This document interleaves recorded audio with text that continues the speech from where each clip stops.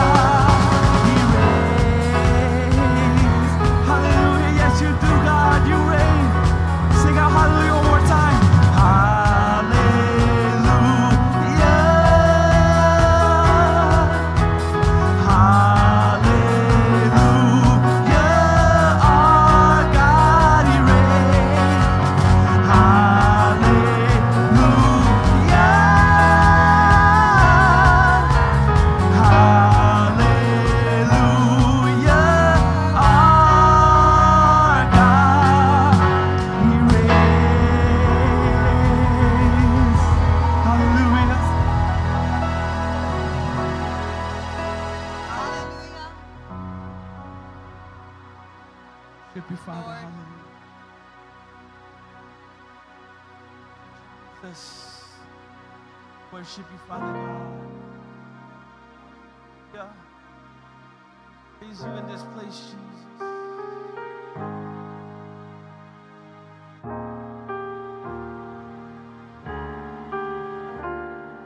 Yeah. Worship you, Lord. Hallelujah, Jesus. Hallelujah. We worship you, Father God. And my soul longs and even faints for you. My heart and my flesh cries out for the living God, oh, the living God. Incline your ears with trembling and tears and yearning, oh, to the throne of grace to seek your face. I'm yearning, longing for you. I need you, I need you. Nothing, no place, no one else will do. I need you, I need you. For you satisfy the longing inside. I need you, I need you. Nothing, no place, no one else will do. I need you, I need you. For you satisfy the longing inside. La, la, da, da, da. La, da, da. La, da, da. La, la, da, da, da. La, da, da. La, da, da. And my soul longs and even faints for you. My heart and my flesh cries out for the living God, for the living God. Incline your ears with trembling and tears. I'm yearning to the throne of grace to seek your face. I'm yearning, longing for you.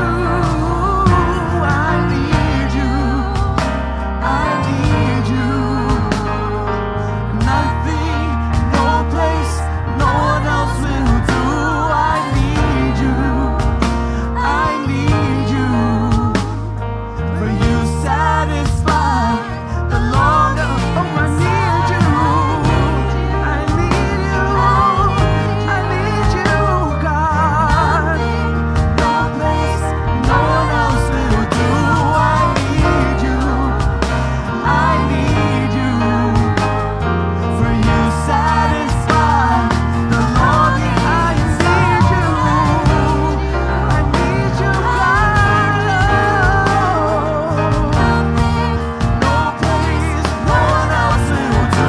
I need you, I need you.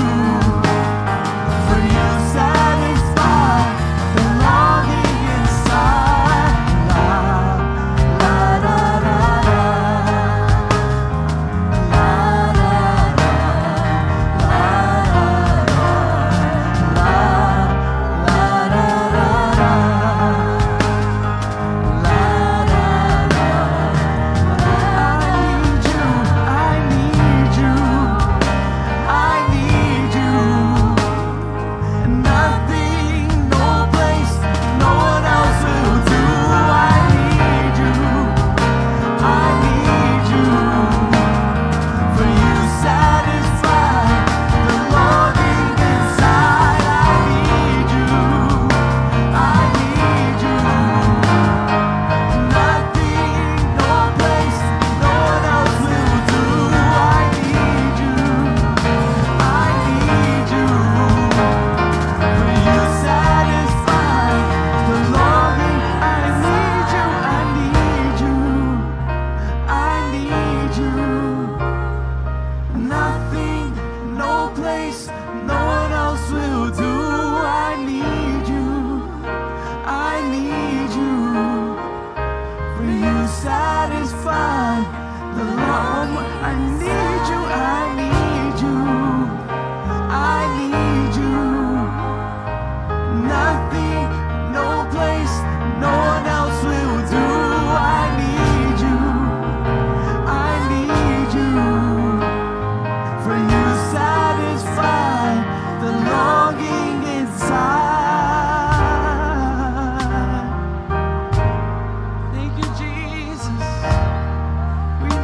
God, we need you, Lord.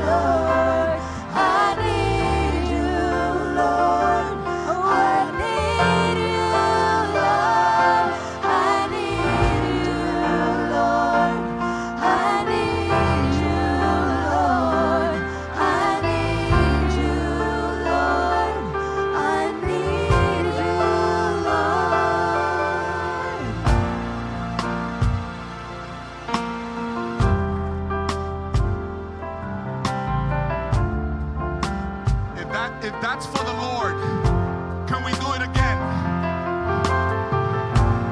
Can we give him glory and honor? You know, yesterday, after my son did his chores, after he cleaned his room and he had his PlayStation time, and after he went down his checklist, I said, hey, you could use your PlayStation 5 now. And after he played for hours and hours and hours without interruption, the end of the night came and he went up to bed. And I was downstairs and I said, I gotta go up to his room. And I went into his room and I said, hey, could you read this with me? And we opened up the scriptures and we read the parable of the wise man and of the foolish man. It's in Matthew chapter 7. Of the wise builder and the foolish builder. And I said, can you tell me something about this? And he gave me his input. And after I was done with him, I left and I kept on reading. And the wise man, the Bible says that he built upon the rock. And the foolish man built upon the sand. There were two men that were gifted. There were two men that were called, and they were very skilled. But one of them took their time building a solid foundation, and another one just kept running through. And the Lord said, hey, your foundation ain't ministry. I'm your foundation. I don't know who this is for, but you know, sometimes we building, and we building fast. And you know what the parable says? It says that they both build, one on the rock and one on the sand. They were both skilled builders, but you know what else they had in common? That the storm was gonna hit both houses. You see, it doesn't matter if you're a skilled builder, if you're building on the rock or you're building on the sand. Guess what? The storm is gonna come for the house that's on the rock and on the sand. And I stood watching, and the Lord kept telling me, hey, build slowly, George. Oh man, you know, you got to take your time building.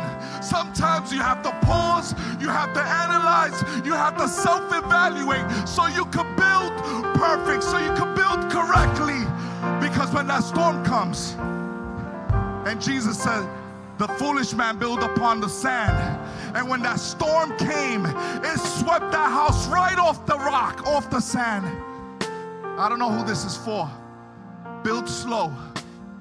Take your time building. Ministry is not your foundation. Your foundation is the love of Jesus. Your foundation is how much time do you spend on your word and how much time you spend in prayer. That's where the solid foundation is built. It's not built upon good works. It's built upon the presence of the Almighty God. Can the church say amen? You may be seated, church. The Lord is good. It's a beautiful morning. And the presence of the Lord is in the house. Are there any visitors here this morning? Can you raise your hand? Any visitors? I know we have Pastor Betzaley's family. Welcome. Welcome to the house of the Lord this morning. I know we have Pastor Marilyn and Pastor Tony's family here. Welcome. Welcome. Receive greetings on behalf of our church leadership and our senior pastors. It's a beautiful morning. A beautiful morning. Today is the day of salvation still. Today is the day of reconciliation still. It's a beautiful morning, but the Lord wants to do a good work today. How many say amen? Let's ask our ushers to come forth in the same spirit of worship as we get ready to collect the offering this morning. Hallelujah. You guys are awfully quiet this morning. It's a beautiful Sunday. The weather is nice. Spring is here. It's upon us, right? Let's rise one more time as we get ready to pray for the offering. Father, Lord, we give you the most high honor and worship this morning. We thank you for who you are, Father God. We pray, Father, Lord, for the cheerful giver this morning, and we pray for those that might not be able to give, Father, Lord, that you may bless them as well, that you may open doors, Father, Lord. We know, Father, Lord, you're the provider. We bless your offering this morning in Jesus' mighty name. And the church says, you may come forth this morning.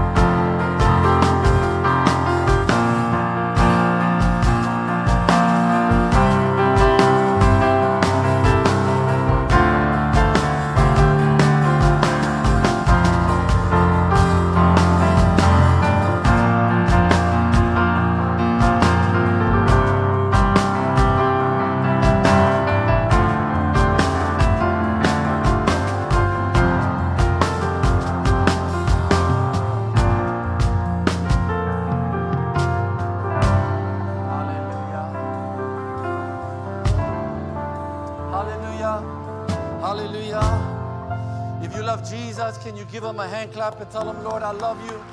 Lord, I love you. Hallelujah, hallelujah. The best thing that this world has is Jesus. It's wonderful to be able to say that we live for him, that our lives are in his hands. It's wonderful to be able to say that he is our Lord and our Savior. That we've rendered our lives to him. We've rendered our souls to him, and we've rendered our lives to him. That we live for him. If you're here today and you're struggling in your faith and you feel like you're far from God, that today would be the day of reconciliation for you. That today would be the day where you say, you know, I need to get right with God. I need to draw closer to God. He's not looking for someone who's perfect. He's looking for someone who's willing. And each and every one of us here, we're all beggars that have found bread. No one is perfect. No one is righteous without Christ. Each and every one of us found a time and a place in our lives when we have said, Jesus, I need you. And his grace and his mercy reached us that day. If that's you, can you say amen? Hallelujah. It's a special Sunday for us. It's a Sunday where we're going to be adding to our pastoral staff. We're going to be adding a young adult pastor. And we're also going to be affirming a pastor in our church board. And we're thankful for what God has done, for what he's doing, and for what he's going to do. How many believe that God still has more? He has more for us as individuals, as a family, as a church. The Lord has more for us. And the church says, man. So I'd like to bring a reflection this morning. And after the reflection, we're going to enter into the ceremony of anointing our pastors. We want to just greet those who are joining us via YouTube or Facebook, our social media platforms. God bless you. God keep you. We pray that you're well. If you're sick, we pray healing for you. If you're discouraged, we pray encouragement for you this morning. And we pray that you are enjoying the service as much as we are here as well. We greet some friends that are here. Elohimers, once an Elohimer, always an Elohimer. Right, Joey and Jamari? Once an Elohimer, always an Elohimer, right?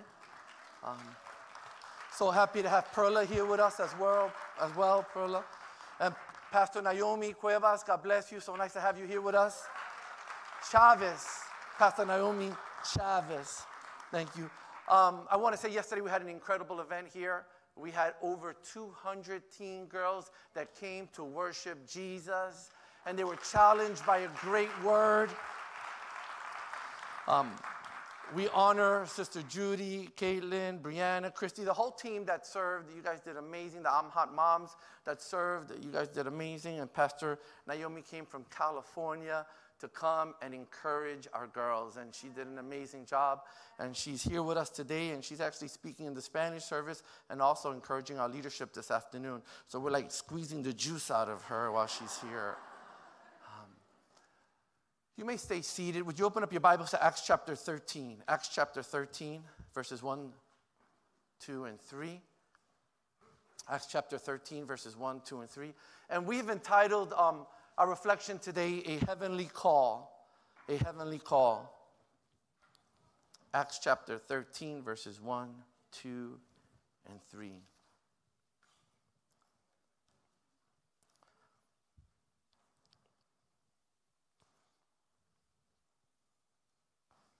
A heavenly call. We read God's word. Now in the church at Antioch, there were prophets and teachers, Barnabas, Simeon, called Niger, Lucius of Cyrene, Manaenii, who had been brought up from Herod the Tetrarch, and Saul. And while they were worshiping the Lord and fasting, the Holy Spirit said, "Set apart for me Barnabas and Saul for the work to which I have called them." So after they had fasted and prayed, they placed their hands on them and sent them off. A heavenly call. Father, we thank you, Lord, for your word, for it is a light, and it's a light unto our feet, a lamp unto our path. It leads us, it guides us. Thank you, Lord, for your word that speaks into our hearts, that confronts us. We thank you, Lord, for the teaching of your word, Lord God, that guides us into your perfect will, Lord. Father, I pray that your word would land in our hearts this morning, that it would confront us, Lord, that it would wake something up within us and draw us closer to you, Lord. We pray in Jesus' name, amen A heavenly call. From the moment that we give our lives to Christ, something happens within us. We become people with a purpose. The moment that we ask Jesus into our lives, something begins to transform within us and we become people with purpose. There is a God-ordained call that is put upon our lives at that very moment. Our lives are designed to make an impact. If you've given your life to Christ, your life is designed at that moment to make an impact. Many ask, what does that look like? What does a heavenly call upon our lives look like? Well, there's a general call for the church, right? The Apostle Paul says that we are Christ's ambassadors, and we've been given the ministry of reconciliation. That is the call upon the church. We are ambassadors of Christ, and we have a charge, a call that comes from the Lord to draw people to God, to their Father. We also have the call to bear the fruit of the Spirit, to resemble in our daily lives a life that represents Christ well on this earth, to be peacemakers. That's our call. To be kind, to be generous is our heavenly call. And it is a call not to be taken lightly. We are also called to a holy life, a life of consecration, one that is intentional in keeping itself away from habitual sin so that we would not become slaves to this sinful nature. That is the call of the church, and one to be taken seriously. We are called to serve. We're called to help those that have need. We're called to stand for what is right, to stand for what is just. We're called for this, and it is a heavenly call, and one that needs to be taken seriously. God has also called us or placed assignments in our lives, right? Assignments to be preachers and pastors and evangelists and missionaries, to lead people in worship and to become teachers, right? To serve in particular ministries like ushering and security and hospitality and children's ministry, right? And missions. We're called. Those are assignments in our lives that assignments change. They're seasonal. They move with our gifting, and sometimes they're more sacrificial, but the Lord places us in those times, in those places to serve His kingdom. We see here that in the New Testament church, it's a new season of growth. In Acts chapter 13, the church here is intentional in reaching the Greeks, the Gentiles. Before this season, much attention was given to Jerusalem and the Hebrew people. But now, the fulfillment of God's word continues to be seen, and the gospel is being preached to all nations. This is what Jesus told the disciples in Matthew chapter 18. Then Jesus came to them and said, all authority in heaven and on earth has been given unto me. Therefore, go and make disciples of all nations. And here in Acts chapter 13, we see Barnabas and Saul, Paul, his Greek name. They are being sent out to reach the Greeks, the Gentiles. Here in a prayer service, we see that these disciples have come together, these leaders have come together, and the Holy Spirit speaks and says, separate Paul and Barnabas for the work that I have called them. It was a particular assignment for them. They were to be missionaries to the Gentiles, planting churches throughout Asia Minor. It was a heavenly call. Today, we're anointing Betsali Colong and Marilyn Miranda officially into the pastoral ministry. Is an assignment that comes from the Lord for your lives today. It is a heavenly call. It's a heavenly call. One to be taken seriously. An assignment for their lives today. To the church that you're here today, I hope to encourage you to embrace all that God is doing in you. To those who are visiting us here today, I hope to awaken a reality that your encounter with Jesus places purpose in your life, and that God also has a heavenly call for you. I hope that you would leave here this morning, that the word would resonate with you, to know that God's purpose has been intentional with your life, and He has placed a heavenly call upon you. And the church says, there's 4 observations that I'd like to share with you this morning with regard to Acts chapter 13, verses 1 through 3. The first one is, the call comes from God. The call comes from God. While they were worshiping the Lord and fasting, the Holy Spirit said, God speaks, set apart for me Barnabas and Saul for the work to which I have called them. It was a prophetic word over their lives, informing them that this call came from the Lord. It wasn't their gifting. It wasn't who they knew. It was the Lord that had called them. It was the Lord that had given them this new assignment. Bethany and Maryland, this day I remind you, it's the Lord that calls you. Be encouraged with these words. It's a heavenly call. To those who are here today, you feel the tugging in your heart. You feel that God is speaking to you and dealing with you. I want to remind you this morning, it is the Lord who calls you. And you may ask, well, what qualifies me for this call? Only the grace of God qualifies you for this call. We're not qualified for the call because of our gifting. We're not qualified for the call because of our friends or our family. You're not qualified because your father or your mother was a pastor. You're not qualified for the call because you have great education. No, what qualifies you is God's grace and God's mercy, God's favor. I love that when Timothy was in a low time in his life, a low time, and he needed encouragement. In 2 Timothy chapter 1, verse 9, I love this verse. It's marked my life and it's marked my heart. And this is what Paul tells Timothy to encourage him. He tells him, he saved us and called us to a holy life, not because of anything we have done, but because of his own purpose and grace. Isn't that awesome to be reminded? It's not anything that we have done. It's not how gifted you are or how good looking you are. It's simply by the grace of God and for the purpose of God. We're just instruments in his hands that he uses at his time. We're just tools in his hands that he uses at his time, in his location, and for his perfect will. Just because the call comes from God, it doesn't mean that it'll be an easy call. You know, sometimes you speak with ministers and pastors and leaders, you know, and they're like, man, God called me, man. Why am I going through all this? Well, the call of God doesn't mean that it's going to be an easy call. We got to persevere. We understand that there are hardships. In fact, when you look at the life of Paul and Barnabas, you know, the Bible tells us, and it's clear that they had hardships. They had hard times. They suffered famine. They suffered persecution. They suffered internal struggles. In fact, in Acts chapter 15, it says that they had a sharp disagreement and they had to go their separate ways. And Paul had 4 missionary trips, but Barnabas was only with him for the first one. Why? Because we understand that the call of God, it doesn't always come easy.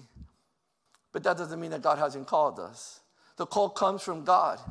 This should shake us to our core. When I think that the Lord has called Pastor Becky and I to pastor this wonderful church, it shakes us to our call. It brings us to our knees, and it reminds us that without him we could never do this. It shakes us to our call. It brings us to the reality that we don't deserve it, but we respond in obedience. Why? Because it comes from the Lord. Our prayer always is, Lord, let not my will be done, but your will be done. It's wonderful to think and to know that although we don't understand it, God understands it. And he has positioned us. So today, you're here. To the church that's here, I want to remind you that God has a heavenly call upon your life. I want to encourage you to embrace it, encourage you to believe it, and encourage you to live it. And you may feel like, I'm not good enough. Pastor Carlos, you don't know me. You don't know the things I've done. You don't know how I have failed God, how I have failed my family, how I have failed my community. Like I said before, we're all beggars that have found bread. And God knows our hearts, and he has intentionally saved you. And because he has intentionally saved you, his saving grace qualifies you for this great call. You may feel like, I'm not good enough. You're exactly the person that God wants to use. When we realize that we cannot, God says, good, now you can. When you realize that you're not good enough, God says, yep, I can absolutely use you. I'm going to give you the victory. And maybe you feel like you failed God. God says, I'm restoring you. And I'm placing you in a place of worthiness for the call. I love it when God calls Jeremiah. Jeremiah says, I'm too young for this. I'm too young for this. And then the Lord speaks to him and says, do not be afraid of them, for I am with you and I will rescue you, declares the Lord. Right? This sense of frailty when the Lord calls us should be a part of each and every one of us. I just can't do this, God. This is too much for me. And God says, yeah, that's good, but I'm going with you. I love the words of the Apostle Paul in 1 Corinthians chapter 1, verse 26, verses that have marked our lives. It says, brothers and sisters, think of what you were when you were called. Not many of you were wise by human standards. Not many were influential. Not many were of noble birth. But God chose the foolish things of the world to shame the wise. God chose the weak things of the world to shame the strong. God chose the lowly things of this world and the despised things and the things that are not to nullify the things that are, so that no one may boast before him. Therefore, as it is written, let the one who boasts boast in the Lord. If God is using you, it's probably because you were real weak and vulnerable, and God says, this is a vessel that I can use. And when I use him, he's going to recognize that all the glory is mine. When I use her, she's going to recognize that all the glory is mine. Hallelujah, hallelujah. Be encouraged. Because sometimes we let our insecurities and our past failures and our doubt in ourselves impede what God wants to do in us. But you are the perfect vessel for God to be glorified. For God to be glorified. Be encouraged. It's God who calls us. And the church says. So we're talking about a heavenly call. The call comes from God. Number two, God calls us because of need. The call of God upon our life is because of need. Paul and Barnabas were being sent to the apostles to the Gentiles. Paul and Barnabas were being sent as apostles to the Gentiles. It would be the first time that intentionally Spirit-filled missionaries would be going out to preach and teach to the Gentiles about Jesus. God called them because there was a need. God calls us because of need. And the church says, Betsy and Marilyn, I want to let you know today that God calls you because of need. Marilyn, you have responded to the need of the church throughout the years, and you have done it honorably. And today is an affirmation of the call of God upon your life. Betsy, it is said that in churches, the young adult community is a forgotten community. It is said about the young adult community that little attention has been given to them. Today, you're called to this community because of a need. God's greatest passion is for his people, and our call is based on the need. There's no one, God's desire is that no one would be lost, right? 2 Peter 3:9 says, the Lord is not slow in keeping his promise, as some understand slowness. Instead, he is patient with you, not wanting anyone to perish, but everyone to come to repentance. That's the heart of God. And each and every one of us, we're called as ambassadors of Christ into this ministry of reconciliation, drawing people to God. Right? Paul writes to Timothy, and he tells him in 1 Timothy 2:4, who wants all people to be saved and to come to the knowledge of the truth. This is the call, thank you. This is the call of God upon our lives. When God calls, he only calls because of need. God's call upon our life is because there's a need. There's a need of a broken and lost community. Humanity is lost without Jesus. And who does God use to reach the community, humanity, the lost? He uses the church. He uses you. He uses me. God operates through the church, through the people, through us. There are a few verses that remind us of this. Romans chapter 10, verse 14 says, and how can they hear without someone preaching to them? It's a reminder to us that if we're called to preach, is because of a need. Ephesians 3:10, Paul writes to the church and tells his intent was that now through the church, the manifold wisdom of God will be made known. It is through the church where the message of Christ is shared. Jesus, speaking of disciples, he tells them, as the Father has sent me, I am sending you. We have this ministry. We have this heavenly call, and it's based upon need. God calls us not because we're special, but because of the need. If you have a passion for something, it's because there's a need there. If the Lord is dealing with you, maybe you have a passion to see whole families come to Jesus. Your ministry is to see families come to Jesus, and you're called to minister to families. If it's for men, you're called to minister for men. If you're here and you see some disorganization and you're like, man, that needs to be a little sharper, you're called to be in the usher ministry, right? If you have a passion for missions, then you're called into the ministry of missions. If you love to study, you feel called into the teaching ministry, right? But every call is based upon need. It's not about our gifting. It's not about how good we are. It's not about what platform we stand on. It's not about what influence we have been given. It's not about any of those things. A heavenly call upon our life is because there's a need. And when we look at every call, when we look at the call of Moses from the burning bush, God calls him and says, I'm calling you to liberate the Israelites. Need. And if we evaluate, every call is based on the need that was found in the heart of God, and the church responds to that need. So if you're here today and you feel the tugging in your heart to serve in the kingdom of God, know that it's for the glory of the Father and the blessing of the church. Everything that gives the Father glory trickles down and blesses the church and blesses your life. God's call upon your life is based on need. And the church says.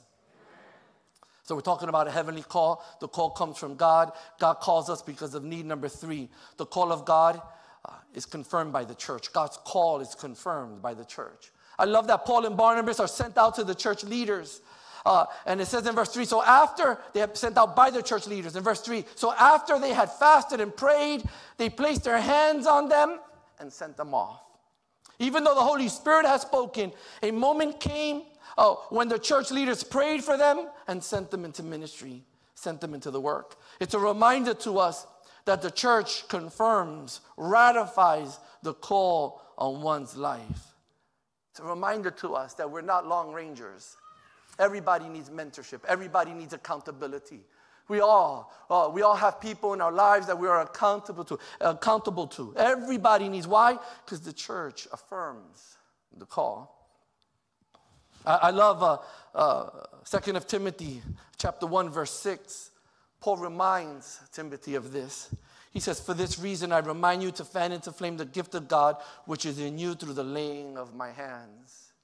And when you read 1 Timothy chapter 4, verse 14, it's a confirmation of the ordination service of Timothy, where he says, do not neglect your gift, which was given you through prophecy when the body of elders laid their hands on you. It's a reminder to us that the call of God is confirmed by the church. Paul is reminding Timothy the day that the leaders put their hands on them and prayed over them and anointed them, sent them off into ministry. It was a day when the church affirmed the call of God upon his life. I want to remind you today that the church affirms the call. When we look at Scripture, we can see that. But I love the model that churches elect their pastors. I don't believe that churches should be inherited. And others may do it that way, and that's fine. I believe that the church should, the membership, the community should elect the pastor, because you affirm the call of the pastor. And then the pastor affirms the call of the leaders by praying for them and sending them off, right? And ministry leaders. When you talk to Renee, our men's minister, and Sylvia leading our women's minister, right? They affirm the call upon the men and the women in their lives. And Pastor Addis affirms the call on the children of their life. And Rick and Amanda affirming the call of the young people in their ministry. Why? Because leaders affirm the call of other leaders. In fact, we see the church community should push the leaders, should push those who are called to the top. When we look at Acts chapter 6 and we see that there was a need to serve the widows, what do the apostles say? Pick among yourselves men full of wisdom and the power of God, the Spirit of God. Why? The people push the leaders up to lead them and serve. Why? There's a ratification of the call of God that comes from the church itself. And we're reminded of this. And I also love the idea that family affirms the call. I love to look at my daughters, and Pastor Becky and I, we look at them not as their pastors, but as their mom and their dad. And we say, Eden, God's got a call for you. And we say, Rachel, God's got a call for you. And we say, Emma, God's got a call for you. And we want to encourage every mother and every father to affirm the call of your children. You're the greatest influence upon their lives. You let them know that God has a purpose for them, and God is going to use them with might and power for His glory and for the blessing of the church. Hallelujah. And husbands, you affirm the call upon your wives, and you look at your wife and you say, I see Jesus in you. And wives, look at your husband and say, hi, I see Jesus in you. You affirm the call upon those that are around you. And that is the job of the church. Betsy in Maryland, Pastor Becky and I have prayed about this day. We have presented it to the pastors of our church, to the church board and trustees, and everyone supports your ministry. And as a church body, as church leadership, we all today have affirmed the call upon your lives. And maybe you're here today and you feel that there's a struggle within your own heart. God is impressing something within you.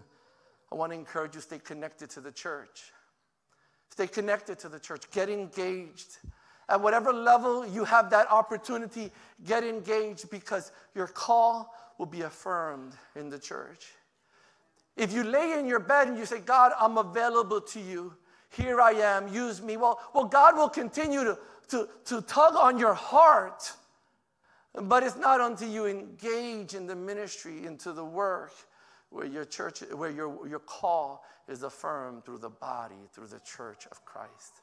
And the church says, there are many that feel called and they sit and they wait. Maybe we don't want to take a secondary role, what we see as a secondary role. And maybe we're waiting for this, but I want to let you know that as you serve, the church itself will push you to the top. The church itself will push you to the top. And the church says. So we're talking about a heavenly call. The call comes from God. God calls us because of need. God's call is ratified by the church. The last one is God's call demands faith and obedience. So after they have fasted and prayed, they placed their hands on them and sent them off. Paul and Barnabas didn't know what to expect. Not sure how they would live.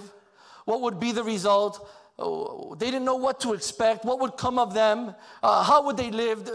They weren't sure. One thing they knew, that God had called them and that they had responded in faith and obedience to the call.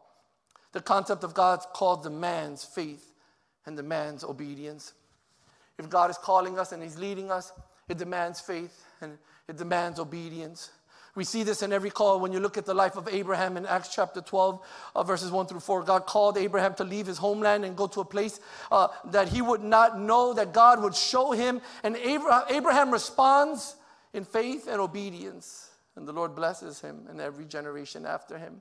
We see this in the life of Moses in Acts chapter 3, in Exodus chapter 3 and chapter 4. God calls him to leave the Israelites out of Egypt into the desert 40 years. And despite Moses' initial reluctancy, he ultimately obeyed God, demonstrating faith and obedience. God's call upon your life will demand faith and obedience. It's scary at times. It's scary at times, absolutely, but it demands faith and obedience. I remember when Becky and I first started 16 years ago. You know what I used to think? I said, "Oh my God, I wonder how the church is going to be 2 years after we start pastoring." And I used to think, "Oh my God, are the people going to leave?" And that was this like evil thought that used to just, are the people going to leave? Are the people going to leave? Right? We understand, but it demands faith and obedience. Fear is a natural feeling when God calls. It's a natural feeling to feel afraid when God calls. It's a natural feeling. In fact, fear is part of the sinful nature. It's always there. And it wants to take its place. We don't function in fear, but that don't mean we don't deal with the temptation of fear. We feel the emotion of fear, right? Trust me, even right before I got up, I said, "Becky, pray for me. I feel a little nervous today. I feel a little fearful today." But I didn't stay there, right? We're not going to function in fear, right? But that doesn't mean it doesn't exist. It's part of who we are. It's part of the sinful nature, but it doesn't take authority over us, and it's not our decision maker. We trust God for what He has called us to do because it's a life of faith and obedience. And I want to encourage you today, because some things will be stirred up in your heart, and fear will want to take its place. but you don't function in fear. You don't function in fear. Bethany in Maryland, today I just want to remind you that the Lord has called you, and He's called you into faith and obedience. And yeah, there are some times where you're like, Lord, am I really called for this? But you stay faithful to the church. The word over your life needs to be a word of response. Yeah, Lord, if you call me, I'm going to do it. If you call me, I'm going to do it. I may do it reluctantly. I may do it a little fearful, but Lord, because you call me, I'm going to do it. We all deal with fears. We deal with fears of failure. Oh my God, what if I preach and I bomb? I know what that is. I bombed in sermons. Oh, it's the worst feeling in the world.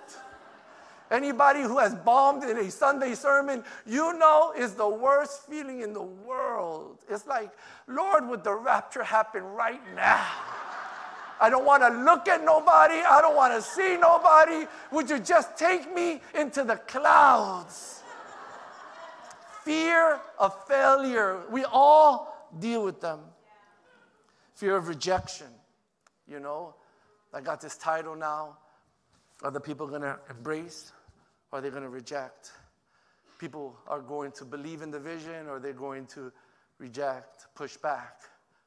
We all deal with fears, right? Fear of conflict. Oh, you know, how do I handle these hard conversations? I tell everybody, we shouldn't be afraid of hard conversations. We shouldn't love them. If you love hard conversations, then you're probably not right for conflict management. Because that means you're loving conflict. But if you're not afraid to say, hey, well, let's just sit down and let's just handle it. Let's talk. Well, that's good, right? But some people fear of conflict, fear of making mistakes. And we're like, what do you think? You do it. Because we're afraid to make that decision. But we know that mistakes are part of ministry, a part of life. We learn through them. We grow through them.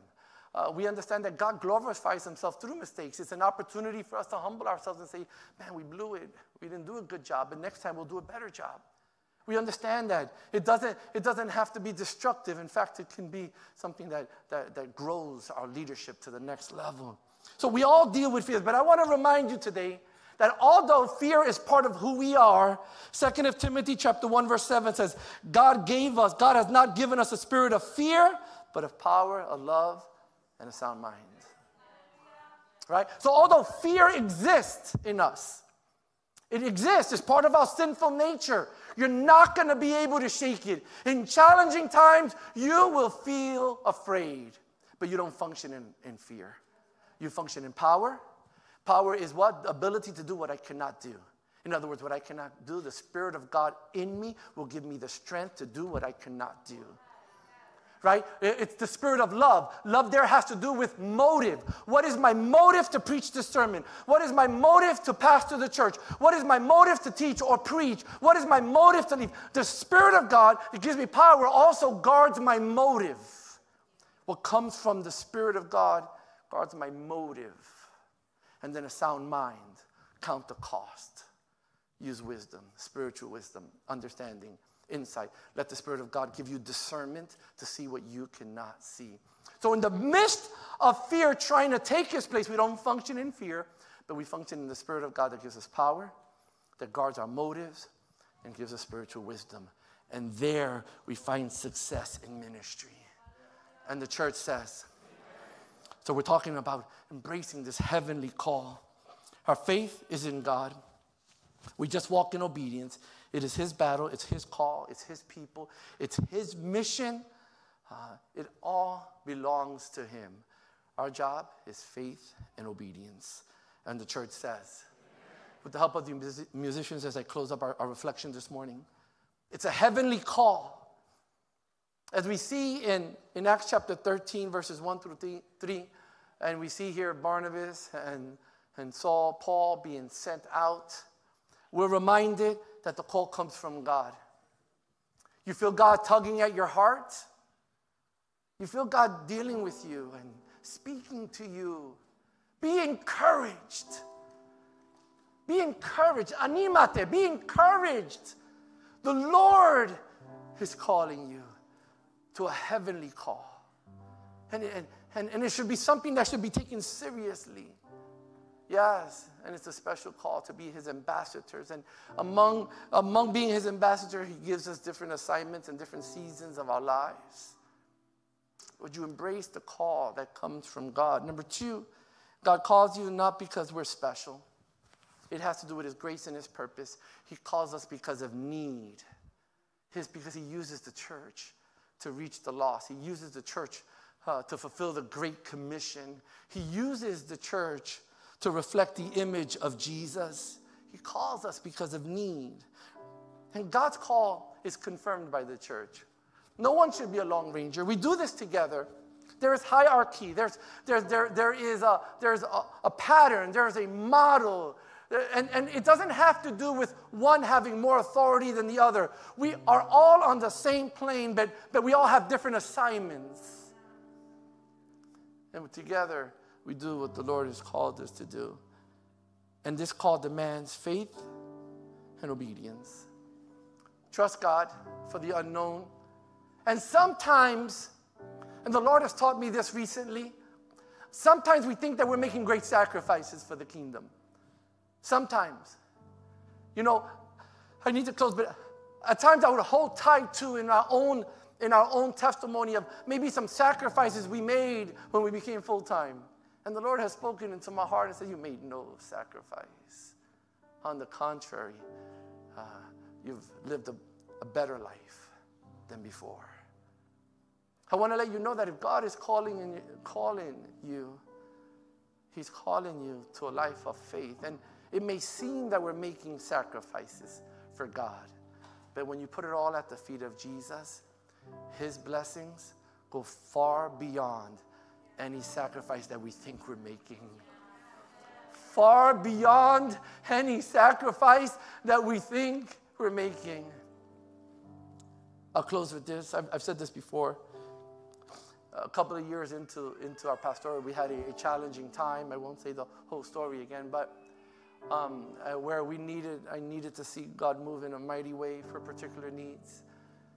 And we saw the hand of God in a beautiful way. And as I prayed and wept a prayer of gratitude unto the Lord put in my heart, Carlos, your job is faithfulness, and my job is to supply. Your job is faithfulness, and my job is to supply.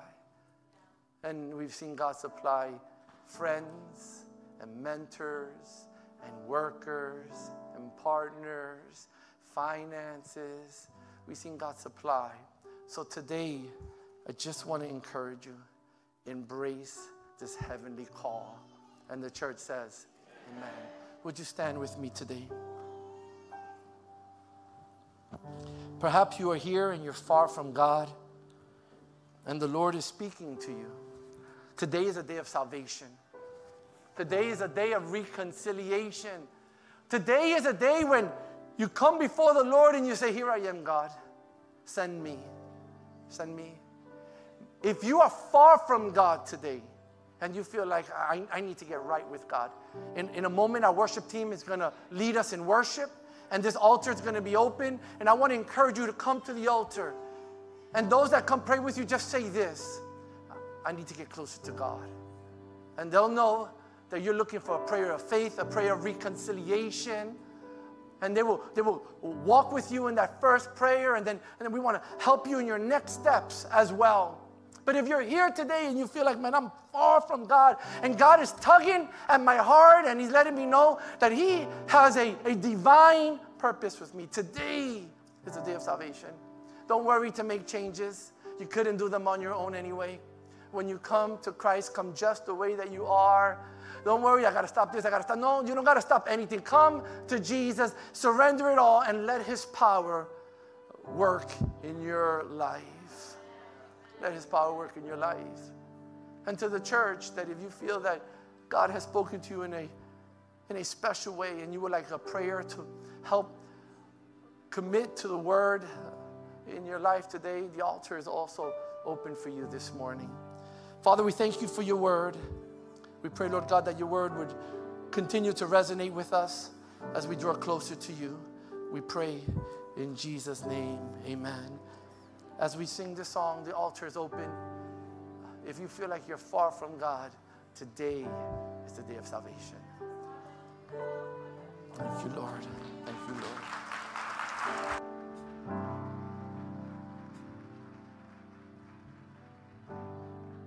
Worthy of every song we could ever sing, worthy of every praise we could ever bring, worthy of every breath we could ever breathe. We live for you, we live for you.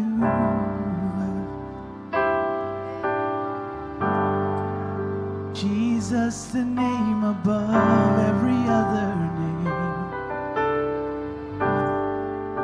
Jesus, the only one who could ever save.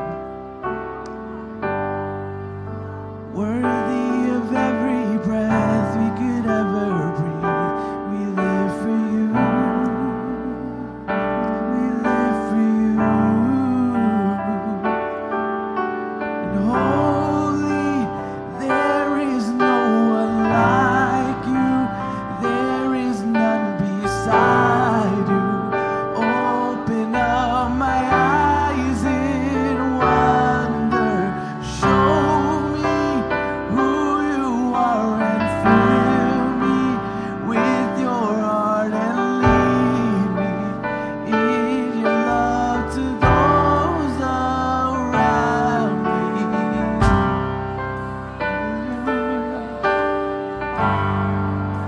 Jesus, the only one who could ever save. Jesus, the only one who could ever save.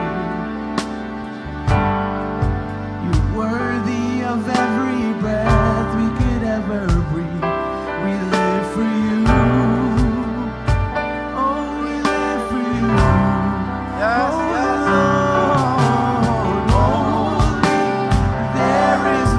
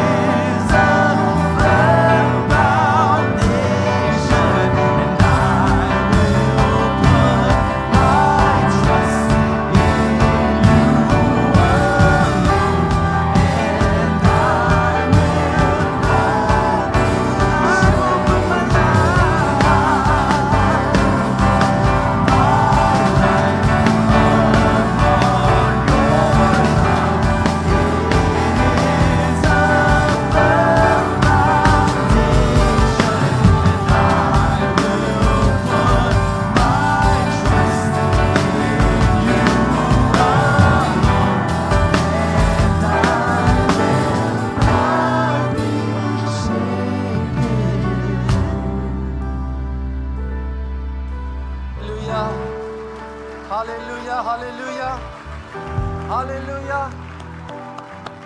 Hallelujah. Hallelujah. Hallelujah. Hallelujah. Natalie gave her heart to Jesus today. Hallelujah. Can we give the Lord a hand clap? God bless you, Natalie. Continue forward in the Lord. Hallelujah. Hallelujah. If you're visiting our church and you've never received a gift from our church, today our Connect pastors want to meet with you right after church. They're right here to my right, Pastor Robert, Pastor Rosa. If you're visiting our church today, new to our church, like to know a little bit more, would love for you to meet them right there at the end of the service. They're going to lead you into our visitors lounge, and we have something for you there. Any questions that you may have, we'd love to answer them. And Pastor Robert and Pastor Rosa, they're amazing. I know that you're going to have a wonderful time connecting with them, and we're so happy that you were here today with us as well. I also want to shout out Pastor Jose and Pastor Myra, who are with us. They are Elohimers.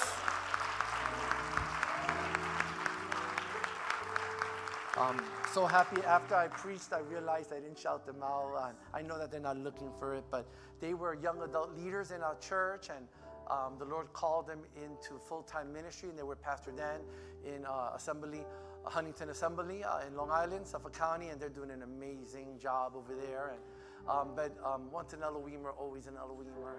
Right? We celebrate with each other, and we're family, and we honor their ministry, and we're so happy that they're here with us today. They one time led the young adult ministry as young adult leaders, and they're dear friends with Betsy Lee, so they're here honoring her leadership as well. So I'm going to invite you all to sit down. I'm going to move this back.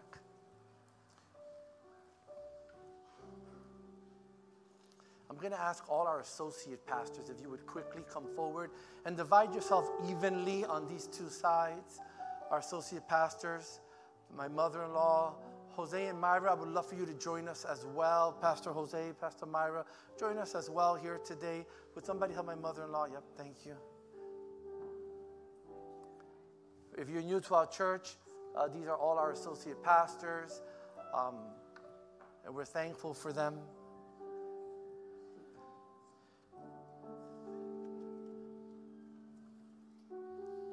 The role of the associate pastor within the church is as essential as the senior pastor position. Without them, ministry doesn't function the same, but they have embraced their call and their gift to Pastor Becky and myself, and we could not do this without them.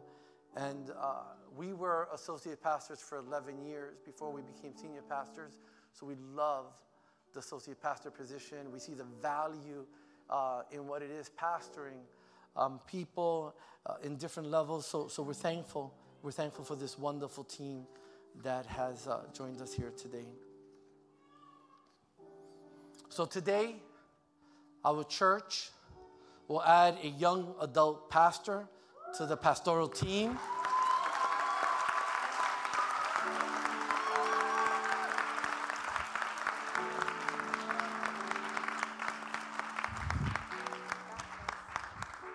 And reaffirm and anoint a longtime church leader into the office of pastoral ministry.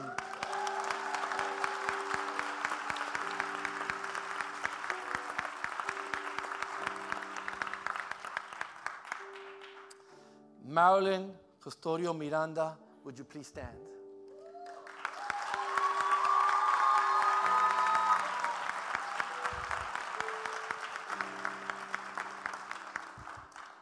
Marilyn, our church has seen your faithful work unto God and His kingdom over the last 2 decades as a leader of the church.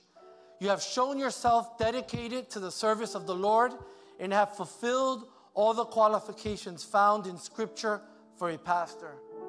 So today, Pastor Becky and I, along with the support of our church board and the church, want to affirm that call by celebrating this ministerial ceremony, knowing that God does not call just one member of the matrimony into ministry.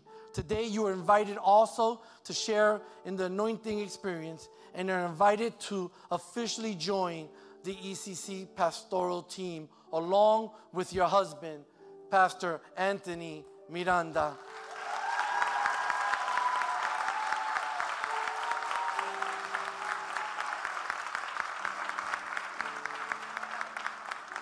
Will you join us here on the altar? Praise the Lord. Hallelujah. Praise the Lord. Hallelujah. Standing from your chair.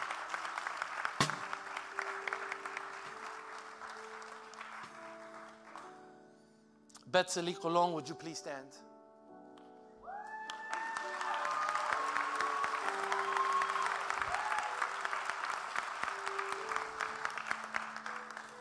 The Lord, through the church, has called you into the pastoral ministry. Through the years, we have seen your love for God and for His people. We have observed how you have cared for all that was entrusted to you and how you have served with excellence. With the support of the church board, today Pastor Becky and I recognize God's call upon your life. And today we want to anoint you to serve in the church as the young adult pastor. Will you join us on the altar?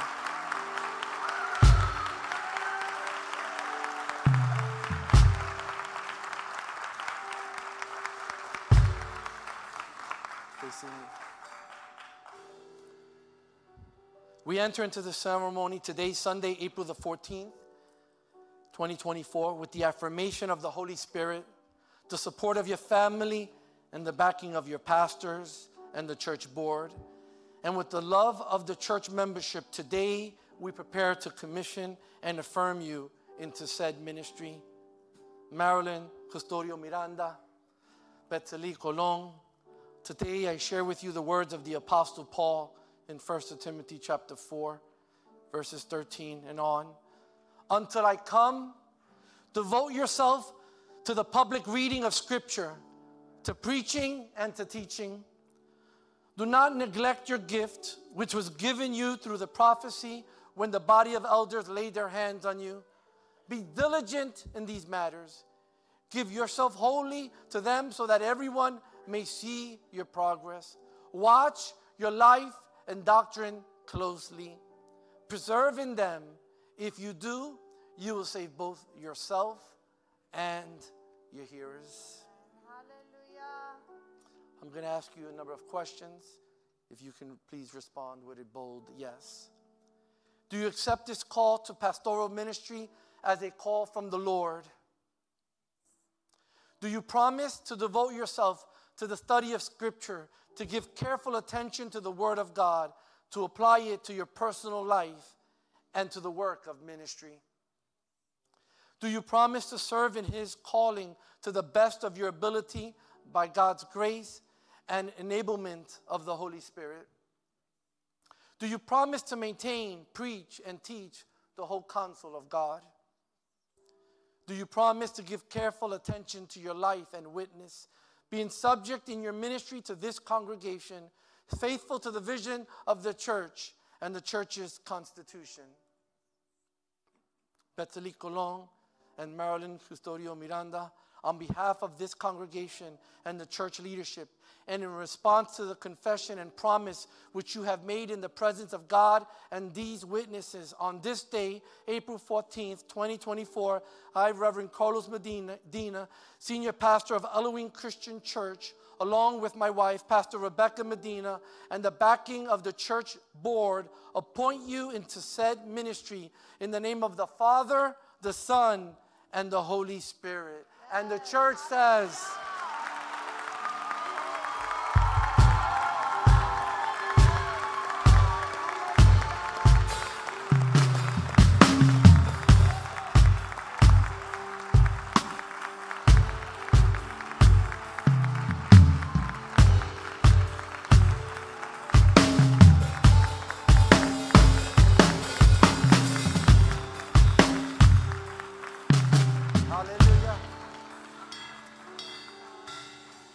may God, who has called you into this ministry, anoint you with the Holy Spirit, give you grace and give you wisdom, and bless you in all things through Jesus Christ our Lord.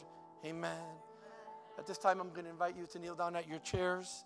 I'm going to invite our pastors to come, and with the anointing oil, to begin to anoint them with oil, a prayer over their life, anointing them in the name of the Father, the Son, and the Holy Spirit.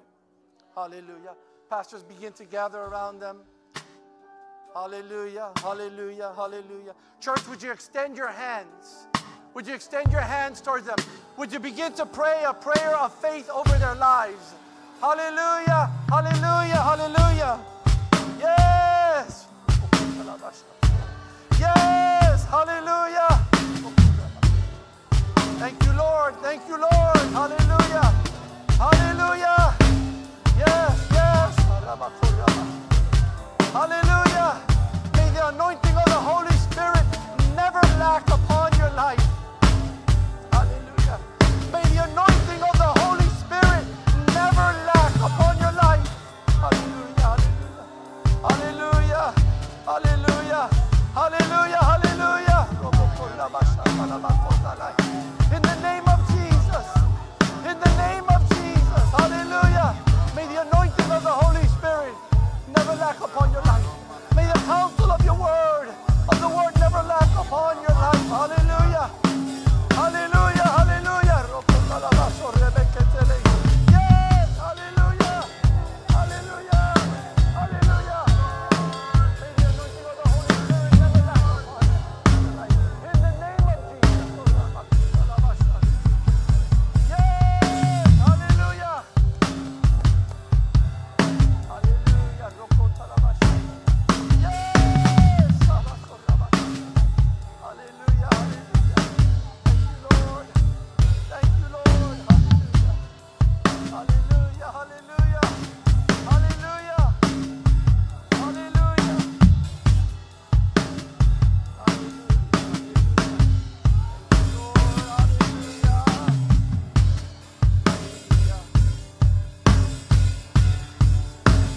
Yes, yes, yes. Hallelujah. Hallelujah. Hallelujah. Hallelujah. Hallelujah. Yes.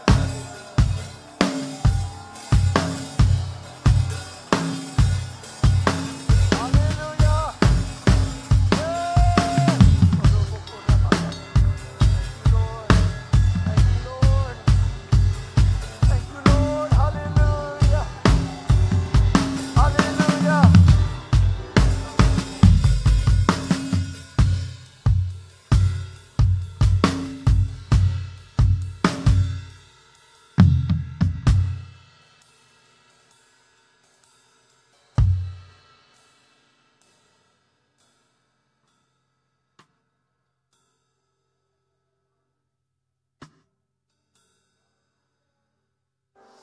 Hallelujah, hallelujah, hallelujah.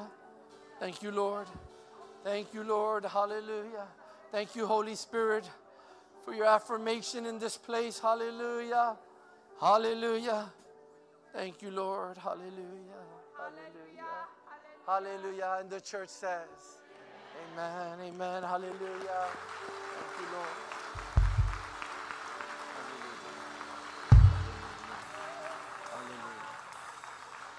Hallelujah.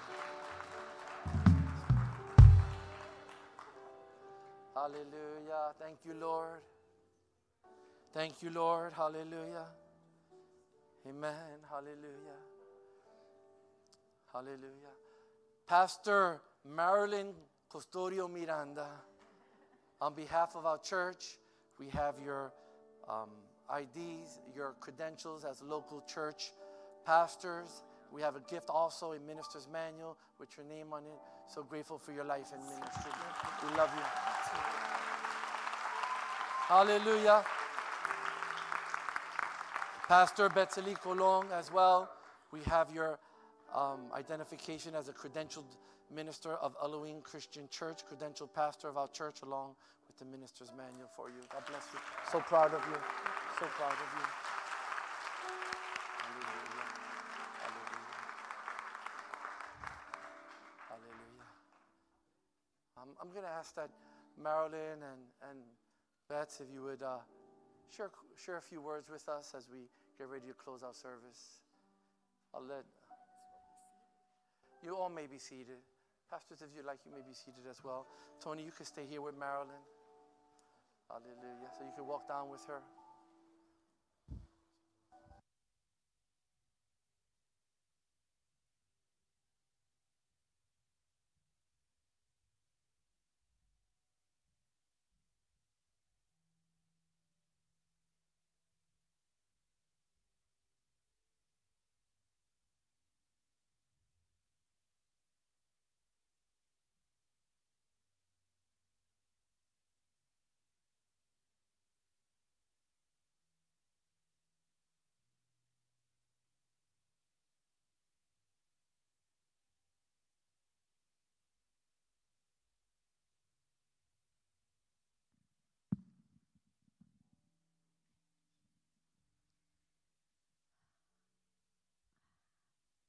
God bless you, church. Today, above all, I thank God for this honor to serve. I stand before you with a humble heart and thankful, with thankful spirit, and I'm honored to accept the role as associate pastor, standing side by side my husband, Pastor Tony Miranda, and joining the ECC pastoral staff. I have, for years, and I can tell you the date, the time the Lord spoke to me. It was in Mahanaim. It was about 1977. And as the woman that was giving us the conference, we were in separate groups. As she talked about Noah, I heard her call my name. I was running. I never wanted this position.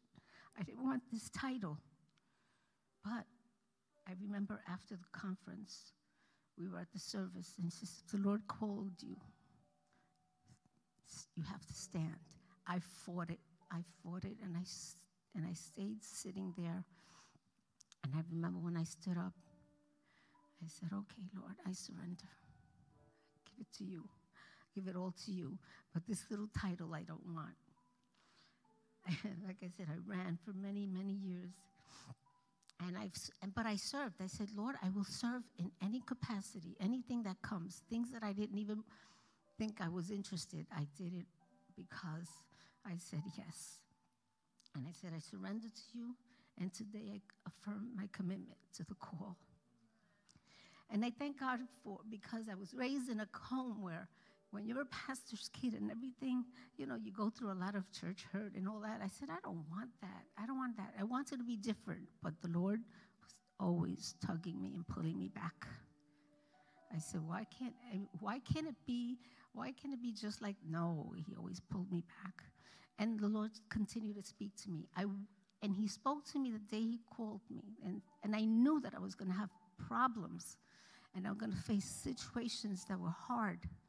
And it may sound like, why would God tell you that? But I felt that something was going to happen even within my marriage. But he was with me throughout the storm. And I say this because when you feel the call, don't run. Don't look the other way. Say, yes, Lord. Like Pastor said, we're just vessels. What do I know? Why do you select me?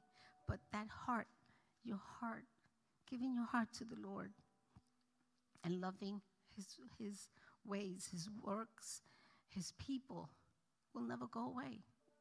So I said, all right, Lord. And I remember when Tony, he said, oh, you don't have to worry about me. I don't want to be a pastor. I'm not going to be a pastor because I said, I don't want to be in pastoral staff. But you know what?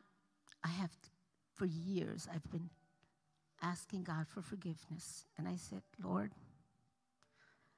I accepted the call. I always had something, but I say yes to you. And to God be the glory.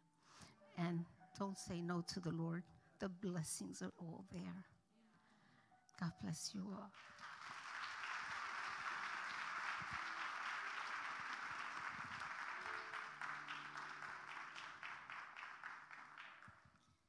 God bless you all. I am humbled and I'm honored by this opportunity to continue to serve my church alongside visionary, wise, and supportive senior pastors, a dedicated board of deacons and trustees, hardworking pastoral staff and leaders, and servant-hearted members of this community, all of whom, with God's help, make ECC what it is. A place where people, although we're imperfect, strive to love well, serve well, and bring honor to God. Paramount to me now is the opportunity to continue to serve the community of young adults who the Lord has drawn and will continue to draw to this place. For some time now, God has moved the heart of the church to the importance of seeing and investing into this demographic in the church. Our church responded to the need 7 years ago when the YA ministry launched as a unique community within ECC. We have Pastors Myra and Jose here who helped launch that ministry. Sometime later, Pastors Minor and Jasenia led the ministry as well. And now I have this honor. Today, we see a continued commitment to the ministry. I stand here, but I can tell you that this moment is not about me. This moment is about God, by whose immense grace, mercy, and providence, I get to journey with an amazing group of young adults. The young adults here are as diverse as they come. We have young adults who were practically born in the church, right? Some of us are a little newer to their church, and we're on the same journey. We have seasoned believers, and we have what I love to call baby Christians. We have students still in school. We have folks still trying to figure out what they want to do with their lives. And we have others who are well established in their careers. And we have everything. We have plumbers. We have people who work in finance. We have people in the medical field, in the legal field, education, and beyond. You name it, we have it here. We have folks who are single as a Pringle, and they're okay with it, and that's okay. We have folks who are single and looking and dating, and we have folks who are married as well within our community. We have young adults from all walks of life with varied experiences, but united under the banner of Christ. And there is the beauty. We may be unique in our experiences, but we unite in faith. If you're between the ages of just 18 and 35, just quickly wave at me. 18 to 35, look around, 18 to 35, right? Hey, yeah. These are the young adults of ECC. This is the community that we have here at ECC. There is a place for you here. I say this again. I get to journey with you, young adults, and it is a privilege. I am not perfect at all. But if you would allow me, I'll walk with you. I'll sit in those deep valleys with you. And I'll celebrate at the mountaintops with you as well. You are seen and valued. You have a purpose. And I can't wait to see how this community continues to grow. God will receive the glory, and we will enjoy the blessings of this. I would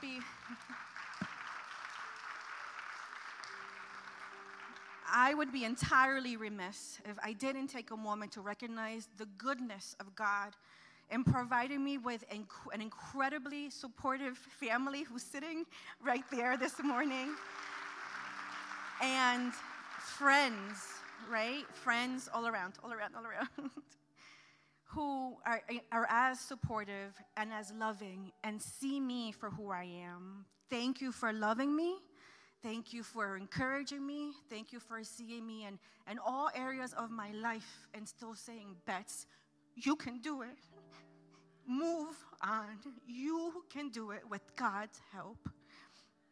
I'll end with this. I've loved the Lord from a very young age. I was very little. My mom used to send me to church. At the time, she was not congregating, but she took the four of us, and she would put us on the church bus, and we'd go to church. We'd go to Sunday school, and we'd go to Thursday services, where it was a culto de niños on Thursdays. And we'd go to church.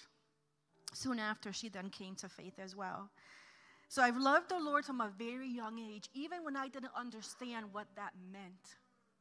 I was little. I was 6, 7 years old. But I was drawn to the Lord. He drew me to himself from a very young age. Before coming to Elohim, I had only been a member of one church.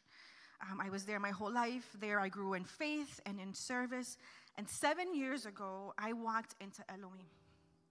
7 years ago. Just this month, 7 years ago this month, I became a member at Elohim. And I was broken, and I needed rest. Never in a million years did I think that I would be in Richmond Hill, Queens, Elohim Christian Church. Born and raised in Connecticut, never really venturing this way. But I know that God knew. I know that God had a purpose in all. And things may not look like I thought they would, but I understand that I'm called to obedience. Not just in the easy things that I love, or where I think my gifting is easy or it's fun to do, but in the hard things where I have to completely depend on the Lord. And I'm thankful to be here.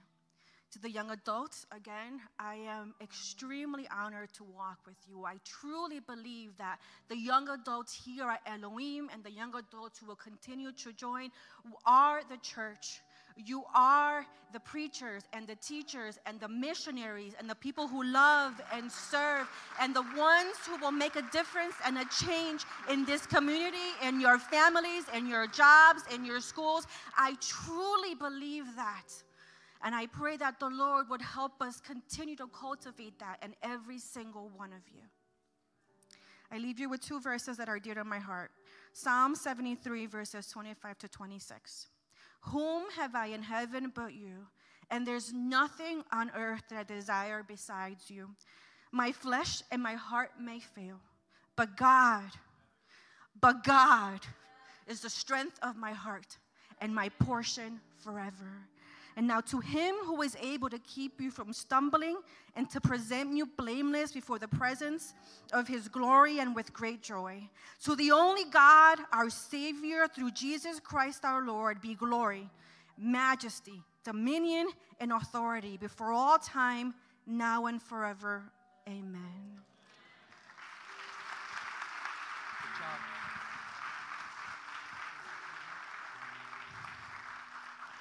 We are truly overjoyed of what God is doing, has done, and shall continue to do. To Marilyn, I say, on behalf of all moms whose girls have gone through her hands and the hands of girls ministry, I just want to say thank you. Eden, Rachel, Emma, along with all the young girls, all the moms here, we say thank you for always being a pastor to them and doing the pastor work. We know a little bit of her testimony, but she has always done a pastor work. And for us, it's great joy to affirm that call upon her life and just to say, yes, although you said one thing, but your action said something else because you always pastored. How many say amen? Praise the Lord. Hallelujah. So we love her dearly, and Pastor Tony and their family, and Betsy, who is just a treasure. I don't have words. She's like a daughter. She's a treasure. We love her dearly. And Betsy has given the Lord her best yes. And I'm believing God to continue to use her in a mighty way, to bless her life. I thank her family. I love you all. I love you all because I love Betsy. We love you. We love Betsy. And I know that the Lord is going to continue to do great things. She is a beautiful, beautiful, precious treasure of a young woman. And we pray for her and we love her dearly. And I'm so happy in this day. And I love you all. God bless you. Hallelujah.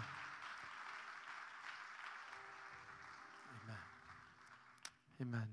God bless you guys. You may be seated as we get ready to close. Church, would you stand? Hallelujah. It's a little late, but I need to run through this really quick. Just a quick announcements. They're real important, a few of them. Remember the Financial Peace University class? It begins Sunday the 28th. You need to register. It's $99. If you're having a hard time with past debt, you want to come here. If you want to organize your present finances, you want to come here. If you want to plan financially for the future, you want to register for this class. I promise you it's going to be a blessing. We're hoping that at least 20 families become a part of it. We already have a good group. So we just want you to know that you need to register. It's $99. You need to make a $99 investment. I promise you the families of our church that have gone through this financial program, they have all been encouraged by it. So if that's you, be a part of it. In the foyer, you can get more information. Next Saturday here, we have the Women's Trimestral. It's our sectional service. And this is a special service because Sylvia is going to be presented to the section as the sectional president of our women's ministry. So be here to be a part of that ceremony, that recognition. But our women's director, Miriam Maria, she's going to be preaching. She is an incredible preacher. She is going to bless us. It is a service for women's ministry, but anybody can come. It will be a Spanish service, but I want to encourage you to be a part of it. If you have it Saturday night right here, it's going to be a blessing. And the last thing, so I want to share something with you. In our church, we have been praying not just for a giving culture, but a sending culture. Because it's easy to give. You know, it's easy to give. Hey, somebody's going, give. You know, here you are. It's easy to give. Thank God many of us are blessed to give for somebody to do a good work. Our church is so blessed. Our missions offerings go up year after year. You are a giving church, and we're so grateful to the Lord for that. But the Lord is transitioning our mission work, not just to be a giving church, but Pastor Becky and I have been praying about being a sending church. How awesome would it be that the Lord from this house sends out missionaries? I'm talking about boots on missionaries finding themselves in communities that people don't even know the name of Jesus. And we're so excited about the Assemblies of God missionaries that are in these different places. And one of our own is going to be sent out into a mission work, Jonathan Munoz.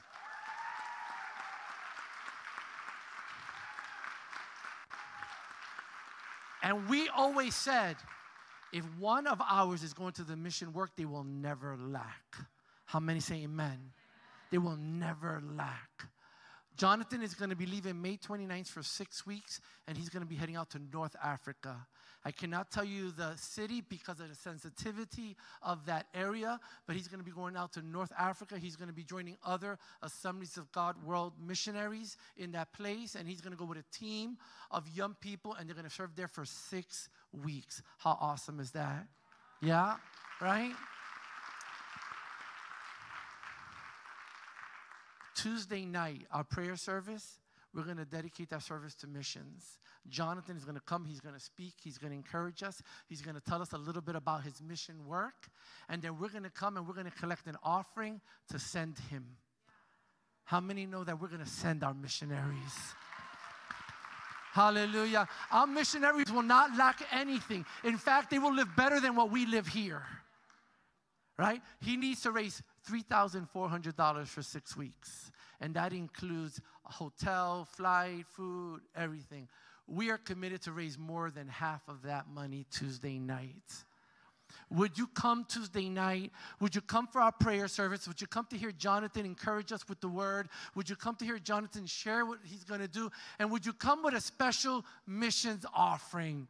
And 100% of that offering is going to go completely to Jonathan, and we're going to send one of ours to North Africa on May 29th. And the church says, hallelujah, hallelujah. We're praying, Lord, would you build a sending culture here at ECC? And the church says, Father, we thank you, Lord God, for this wonderful morning that we have had, where you have spoken into our lives, you have encouraged us, you have led us, Lord. What a wonderful time in worship, Lord, a time to give. And thank you, Lord, for your word. And thank you for the celebration of Marilyn and Betsy Lee and the staff and the team. We give you all the glory and all the honor. We thank you for Natalie, who gave her heart to you today, Lord, that she will know, Lord God, that you are leading her into a life, Lord God, with you, and her future days with you will be better than her past days without you, Lord. Father, we thank you for every visitor that was here, every guest that's here, and we pray blessings upon them this morning, and we thank you for your grace and your mercy, and we ask, Father, that you would dismiss us from this place with your blessing in Jesus' name. And the church says, God bless you, God keep you. Church, just a friendly reminder, in